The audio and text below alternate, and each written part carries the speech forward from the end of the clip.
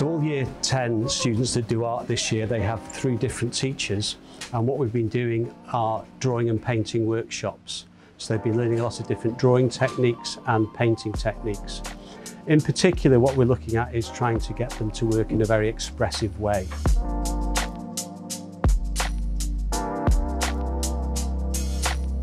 So they're producing very abstract, expressionist paintings.